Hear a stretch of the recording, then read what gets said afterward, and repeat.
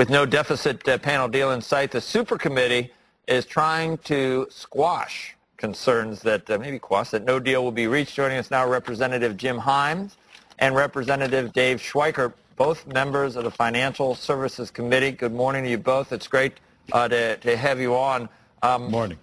Congressman Himes, you said it. You were early. I don't know. You've got like a wiretap somewhere, but you were early with the idea that we shouldn't just assume that it's just going to be 1.3 trillion. You said you were hopeful about that, but maybe it was still possible. And lately, I've read some things that the leadership of both parties at least wants to pretend that they're interested in something like that. Is it really possible? It seems too good to be true.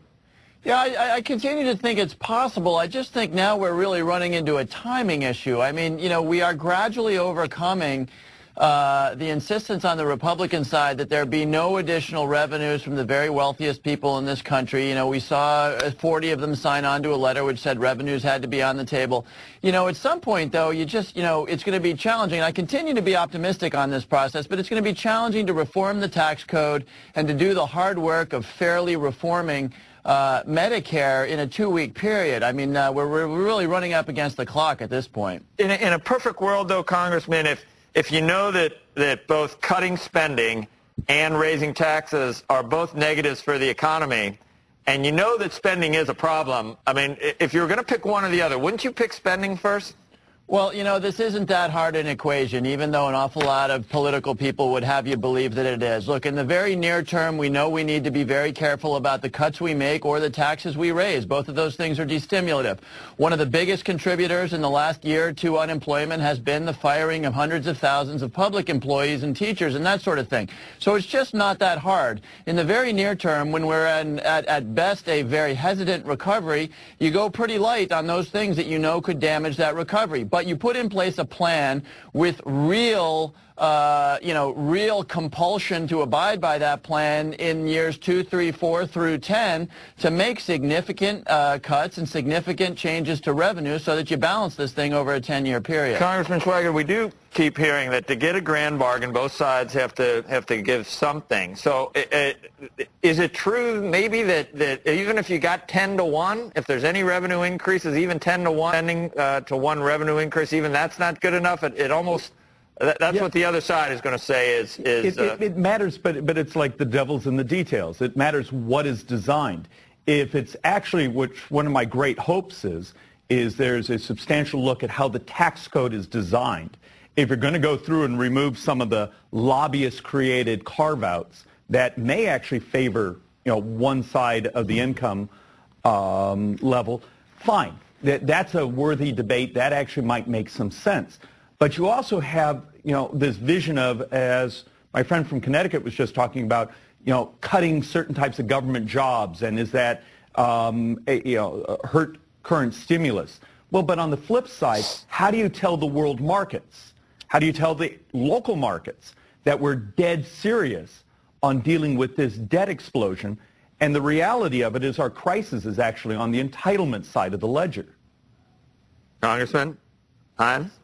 Well, I think you tell the market that we're serious by putting together a plan that is balanced and good. Personally, as a representative of the American people, I'm a little more concerned about the 15 to 25 million people who are out of work today, right now, and perhaps secondarily concerned with what the markets think about how rapidly we're moving on a plan. Both are important. And that's wonderful rhetoric, except for the problem is it doesn't work in the math. How do you get that 15, 20 million jobs in an environment where the capital formation is terrified that we're heading to being another Greece, even though that may be a decade away?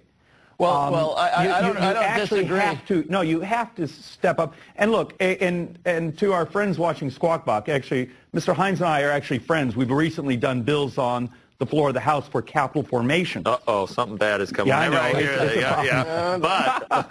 But you are actually looking at a couple different windows. What do you do right now, legislatively, whether it be regulatory or capital formation that's stimulative, and then communicate that we are going to have to step up and deal with this monstrous entitlement wave that will crush us. But Representative Himes, do you disagree that there is a connection between capital formation and perceived risk about the future of the United States? I mean, you don't think that people hold back money for fear of the debt path that we're on?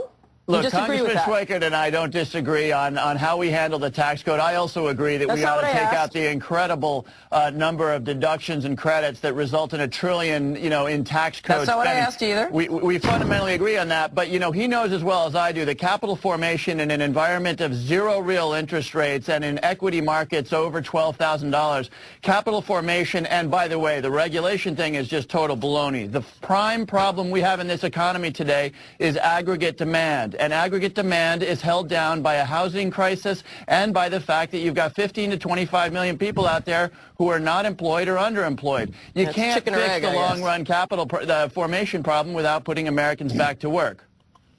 Yeah, and the fact of the matter is the comment you just heard about regulation is absurd. Come visit my employers here in Arizona when they talk about, EPA, the new health care law, fears of things the NLRB are doing, and why they're holding back the hiring that next person. The fact of the matter is the regulatory environment out there and the unknown elements within Dodd-Frank are crushing a lot of our economic growth. Well, Congressman Schweikert, the Clean Air Act and the Clean Water Act, which your party has worked so hard to dismantle in the last 2 months in the Congress, has been around since the 1970s. If you want to make an argument that we should eliminate all the protections around Dodd-Frank, you make that argument, but the reality is this is not about regulation. Congressman, that's great political rhetoric, but doesn't have anything to do with reality. And once again, we see the cleft say, oh, this is a nice highbrow rhetoric, but it doesn't have anything to do with the reality of the types of job formation bills and trying to do some rational control on these regulations that we've been pushing to the House. How about Mr. Bartlett, who is Ronald Reagan's advisor, who said the premise that the key impediment to our economic recovery today is regulation was, and I quote Mr. Bartlett of Ronald Reagan's administration, just made up. Yeah, We've had him on the show, so you have to find someone from, 25 years ago to hold up your quote instead of our local employers who are telling you it every single day? Gentlemen, come on. And I just think back to the good old 70s. I just don't remember carbon dioxide was a pollutant back then. The things that all the plants sort of breathe in to do photosynthesis. I don't remember when that was. How about in our world dealing with Dodd-Frank? Yeah, all right. Anyway, gentlemen, we appreciate it. Always a pleasure.